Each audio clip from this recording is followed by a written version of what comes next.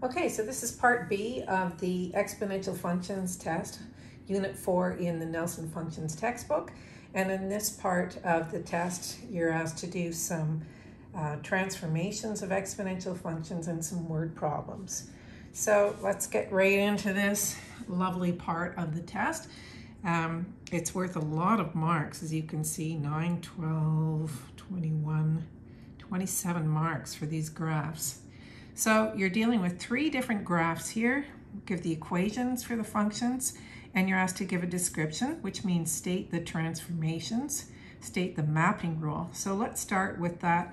We'll do them one at a time so that it comes back to kind of repeat.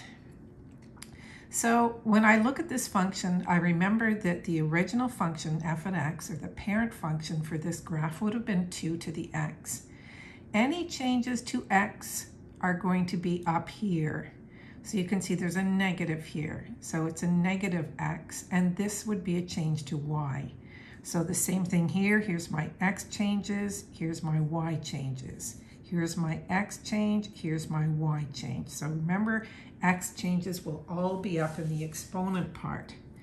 So the first thing I can see, because there's a negative here, that means there's going to be a reflection.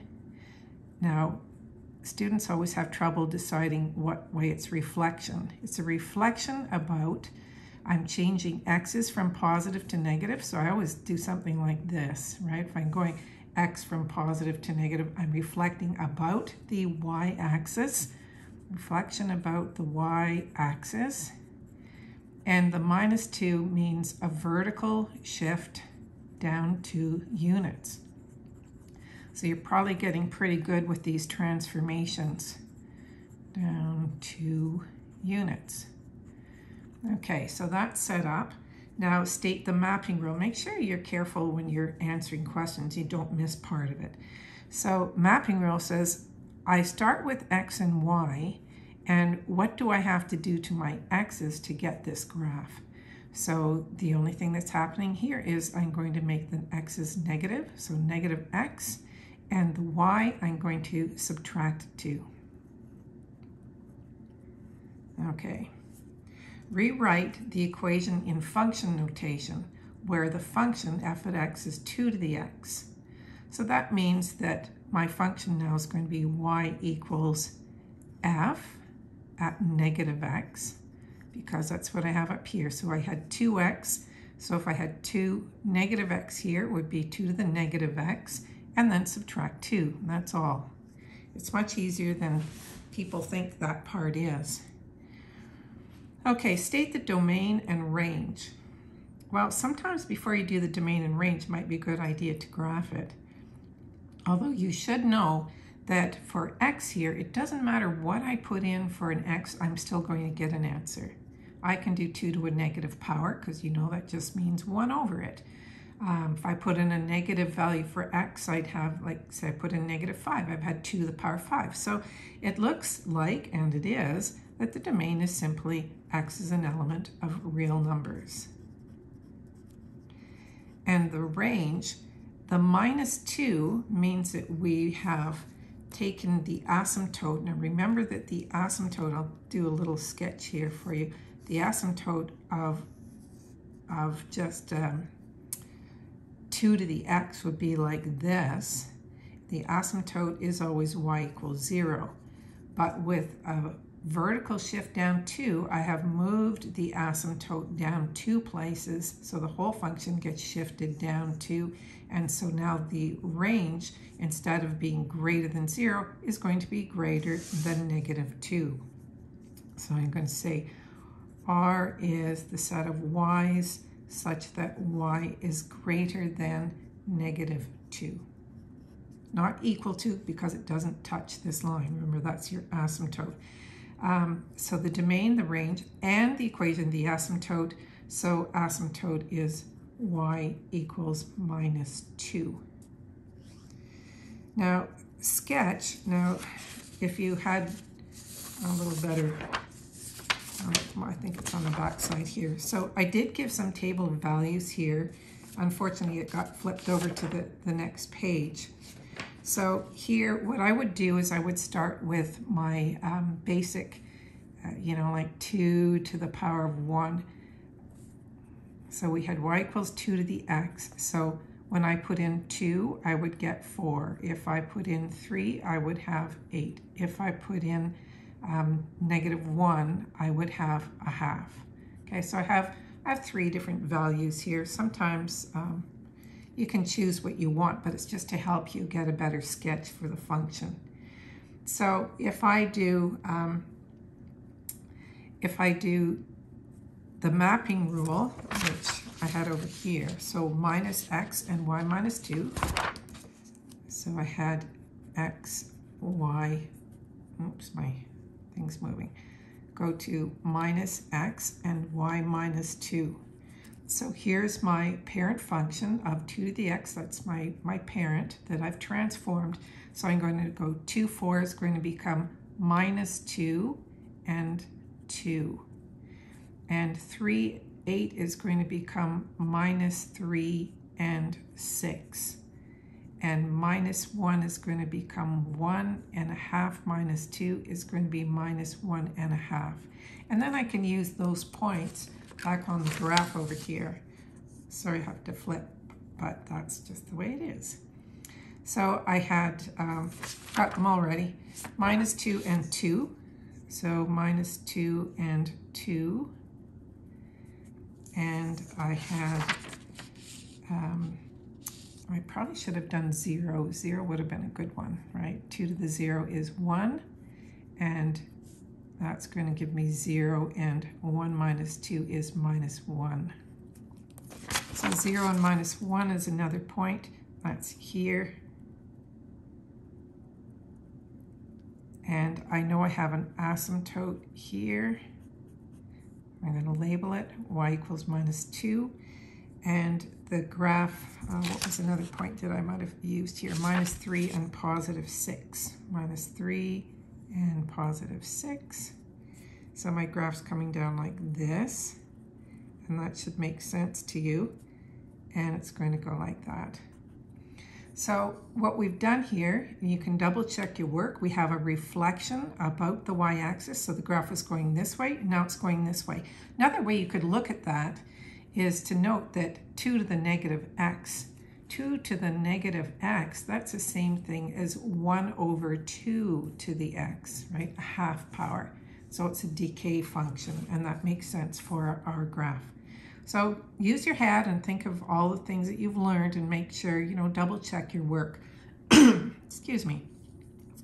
Okay, so for the second graph, we have state the transformations first. So I have a negative sign out front here. Now remember, in the correct order always means just left to right. Right? So negative means we're reflecting, this time it's reflecting the y values. Remember, because anything out here and here is a change to y. So reflection about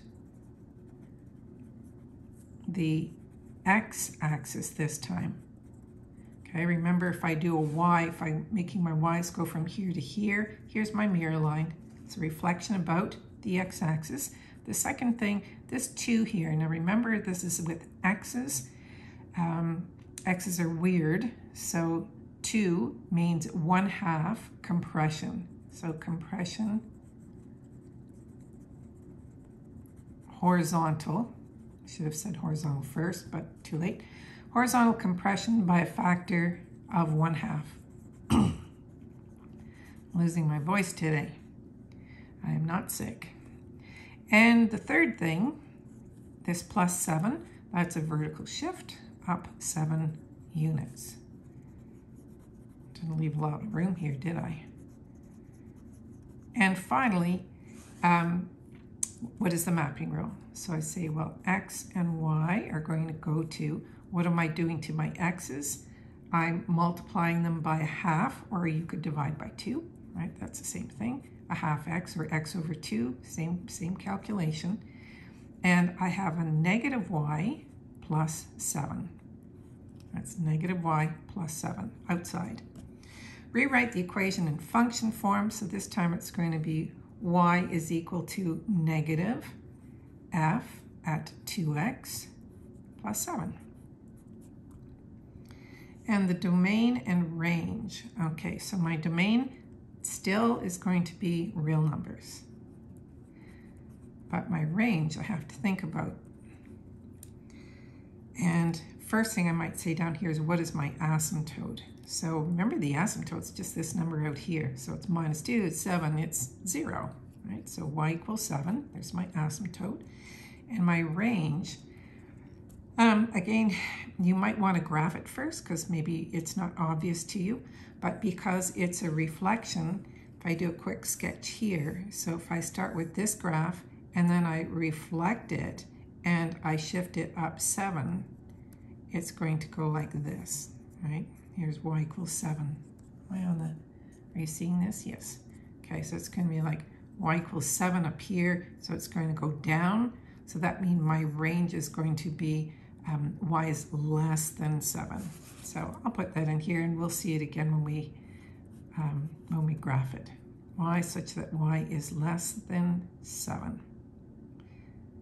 And you could say y is an element of real numbers, but we're okay. Okay, so some points. I'm just going to put them down here because I don't want to flip the page over again. So let's go back to the, we had when x is 0, y is 1. When x is 1, y was 2. When x is 2, y was 4. Remember, these are just values from 2 to the x. So 2 to the power of 0 is 1, 2 to the power of 1 is 2, 2 to the power of 2 is 4. We'll do one more, 3 and 8. Maybe we should have done a negative 1 too. And now I'm going to apply the mapping rule. So 0 times a half is just 0. And 1 minus 1, so it's minus y plus 7. I better write that here. I'm going to make a mistake. Minus y plus 7 and x over 2. X over 2 minus y plus 7. Okay, so when I put in 1, minus 1 plus 7 is 6. So 0 and 6 is a point on my graph. 1, 2 is going to go to a half, and minus 2 plus 7 is 5. So a half and 5. And 2, 4 is going to go to 1. 2 divided by 2 is 1, and minus 4 plus 7 is 3. So 1 and 3. And 3 and 8 are going to go to 3 halves, and minus 8 plus 7 is minus 1. So 3 halves and minus 1. And I should have done one over here. Let's do minus 2. When x is minus 2, y is equal to a quarter, right? 2 to the minus 2 is 1/4. And so minus 2 divided by 2 is minus 1. And a quarter, minus a quarter plus 7 is going to be 6 3/4, right? So minus 1 and 6 3/4. It's about here. And my asymptote is going to be here. That's y equals 7. My graph is going to approach that and come down through these values. Having trouble seeing today. There we go. All done. Okay, and the next one, let's get back up to the top here. 2 times 2 to the 2 to the x plus 1. I've seen many students decide they're going to multiply these together. No. Leave this alone. This is 2 times. So this is a change to y. Your x changes are still up here. So my first transformation is a vertical stretch by a factor of 2. Vertical stretch by a factor of 2. I'm going to sound weird here. And my horizontal is going to be a shift, horizontal shift to the left. Remember, x's are weird. Horizontal shift left 1 unit. My mapping rule, x and y go to, what am I doing to my x's? I'm doing an x minus 1. And I have 2 y's. Okay, rewriting function notation. Well, this is my f at x was 2 to the x, so I have f to the x plus 1, because that's what I have for my exponent, and I have 2 out front, and that's all you need to write, 2 f at x plus 1. Now, oh, I didn't state, oh, that was here. Okay, the domain, same, x is an element of real numbers. And the range, now this one, because there's no reflection, it's just vertical stretch and shifts, the range is still going to be y is greater than 0, because we're just shifting and moving it and stretching it, right? So now all I have to do is sketch this. I'm going to put my asymptote in here, dotted line, so you can see it. And then I'm going to do some points again. So my mapping rule was x minus 1 and 2y. So I'll just use these points here. So I had 0, 1, so now I have minus 1 and 2, and 1, 2 goes to 0 and 4, and 2, 4 is going to go to 1 and 8, and that's probably enough, but we'll do the negative 1. Minus 2 minus 1 is going to be minus 3, and 1/4 times 2y is going to be 1/2. Okay, so now I just have to sketch that in here. So I have minus 1 and 2, I have 0 and 4, I have 1 and 8, and you can see how it's being stretched nicely. And I have minus 3 and 1/2. So it's going like, I can't see my points, like this. There. So we've done all the graphing, and that gives you a wonderful 27 points or something if you can do that. Okay, so on the next side of the page we have some word problems. So the first one says, a strain of yeast cells doubles under certain conditions every 40 minutes. I was really nice and gave the formulas. Hopefully your teacher will give you some formulas. If there were 25 cells initially, how many will there be in 5 hours? How many will there be in n hours? Okay, so we just need to figure out, first of all, I would like to write down everything I already know. So I'm using doubling. So this is the formula I want. So it could be, because you can see it's 2 times 2 to some power. So that means doubling. This would be a half-life, and this would be a finance question. Right, so you might want to remind yourself. Okay, so I'm going to use this formula, nt equals n0. That means the number at time 0 doubled to the time that has passed divided by the doubling time. So in other words, if 4 hours went by and it doubles every 2 hours, it would double twice. Okay, so initially there were 25 cells, so the number at time 0 is 25. How many will there be in 5 hours?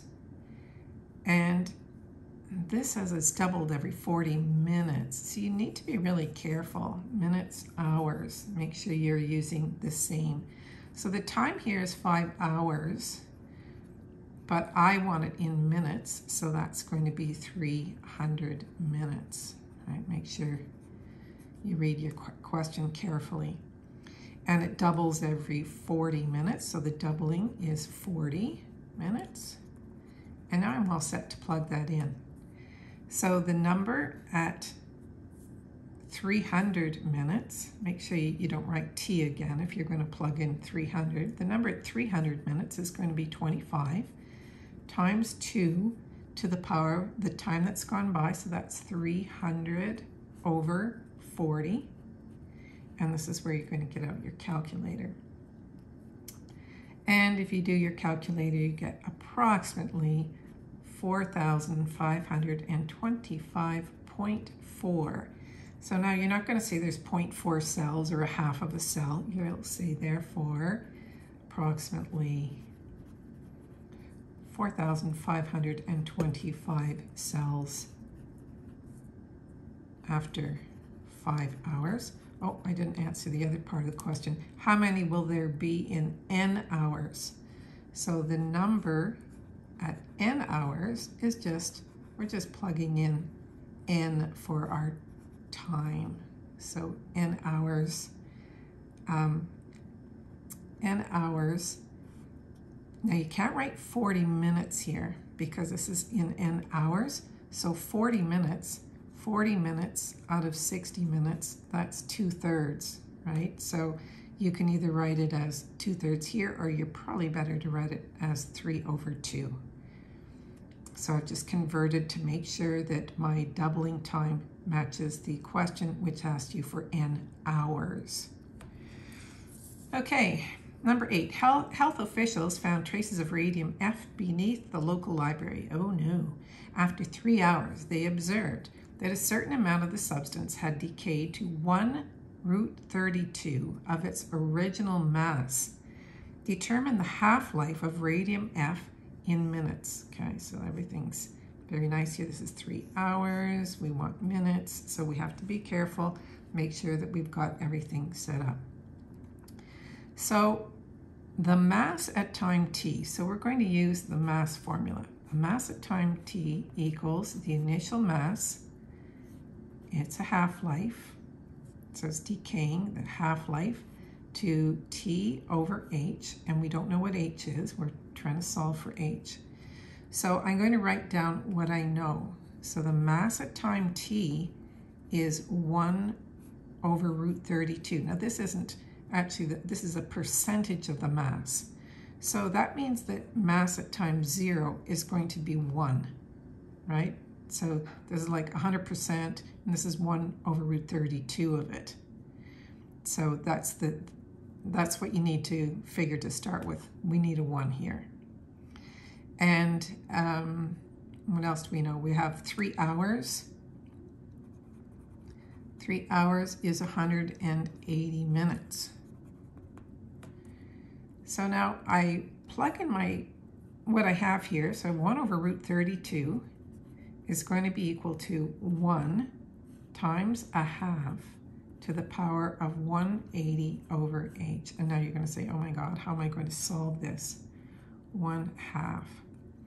Now, there's 3 ways you can do this, maybe more. 3 that I could think of.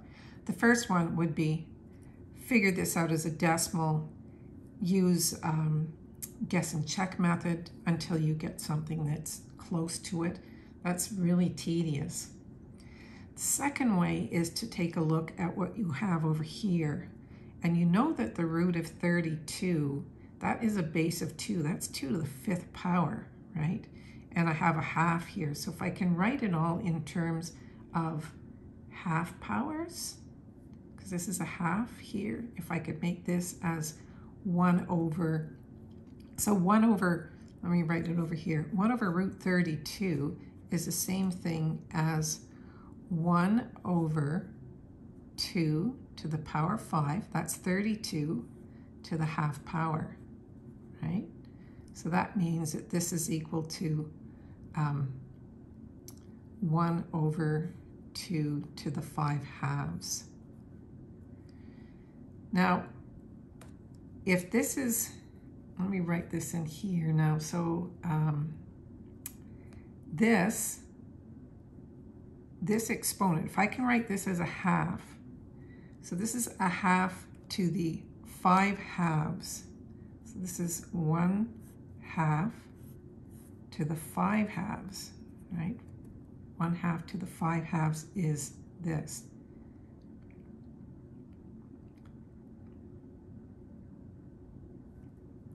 Just a minute here.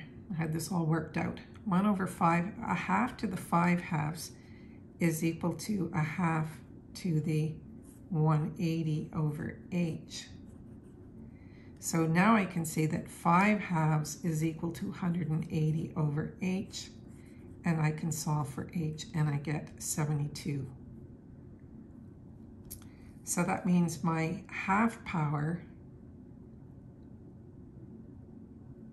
the half power is 72 hours. So if you plug that back, or it's not 72 hours, it's minutes, right? The half power, the half life is 72 minutes. I'm losing my mind here. The half life is 72 minutes. So if you plugged back in here, so if you put in 72 here, do 180 divided by 72 and do a half to that power, you'll get the same answer as 1 over the root of 32. Okay, so maybe I could explain this a little better here. I'm just thinking here for a minute, guys. Just give me a second. Because I'm thinking this would be 2, a half to the 5 halves is the same thing, yeah. 2 to the 5th. 32 is 2 to the 5th, and it's raised to the half power. So 2 to the 5 halves. And that means I have half to the 5 halves and a half to the 180 over h. Okay, I'm okay with it. Now the other way you could do it is you could use logarithms. I don't know, maybe your teacher might have shown you how to use logs for some of these, because you don't do it till grade 12.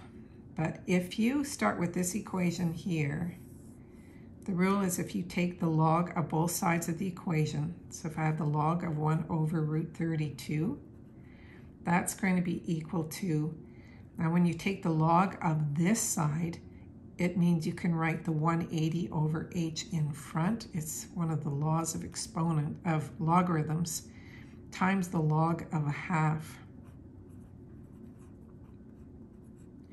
And you can see that if these numbers can be calculated on a calculator, so you can just plug them in. So you'd have the log of 1 over square root 32 divided by the log of 0.5 is equal to 180 over h. And then once you evaluate this, you'll end up getting the same thing of 72. Okay, so that's, like I said, you could use trial and error. I did trial and error first to see how long it would take me, and it took me about 5 minutes. This, recognizing that 32 is the same thing as a base 2 number, and then that makes it a very easy calculation, or if you're familiar with logarithms. Okay, so the very last question before the bonus, which I'll show you, it says NADA deposits $5,000 in an account that pays 10% per annum for 10 years. This is a very easy question. I think I would have made it much harder second time around. But you hadn't done finance at this point, so maybe it was meant to be a basic question. Okay, so this is your finance question. This is growth, money growth. So you have an amount at time 0, a final amount, 1 plus the interest rate as a decimal to the power of n. So here my I is 10%, which is 0.10. My n is 10 years. My initial amount is $5,000. So the amount you'll have is 5,000 times 1.1 to the power of 10, just like that. Very easy question. And you get $12,968.71. Don't forget to give 2 decimal places when you're dealing with money. So you would say, therefore, blah, blah. I'm not going to write out your concluding statement. What is the growth rate? Growth rate is 10%. 10% per annum. That's your growth. The initial amount is $5,000. That's what you put in the bank. And see how many growth periods are there. For this, there are 10 growth periods. Now, of course, if this had been semi-annual, you would have had in 10 years 20 growth periods. Or if it was quarterly, then you'd have 40 growth periods. Okay, so that's all you had to do for that. And the last question, if you want something challenging, show all your work, give final answer in exact, simplified form. So I have lots of mess here, right? So the first thing I'm going to do with this one is I'm going to simplify this part here.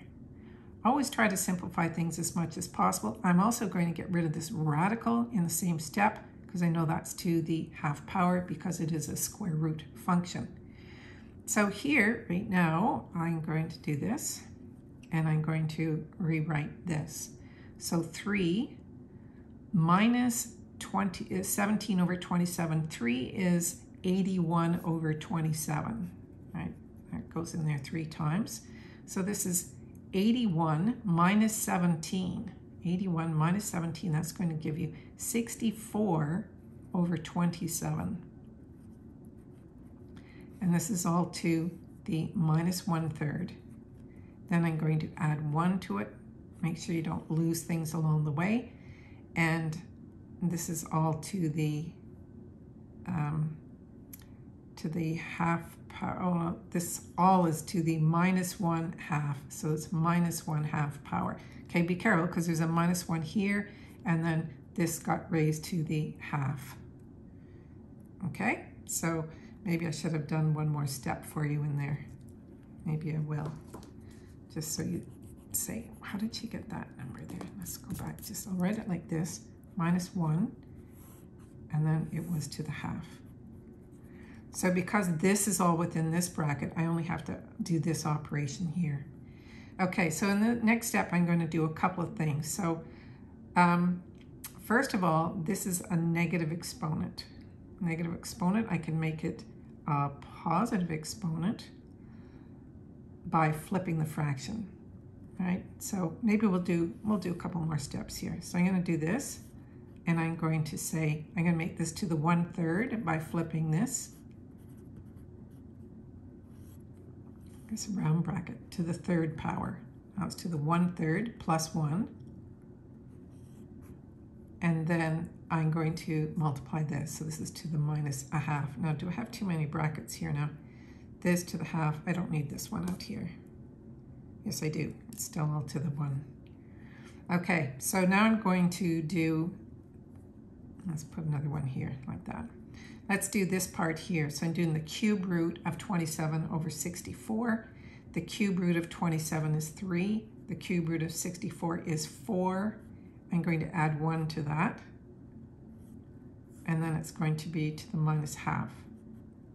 So 3/4 plus 4/4 is 7/4. So I have 7/4 to the minus 1/2, or 4 over 7 to the half power. I keep flipping these fractions around, but it's easy to do that way. Now the square root of 4 is 2, but I can't do the square root of 7 nicely.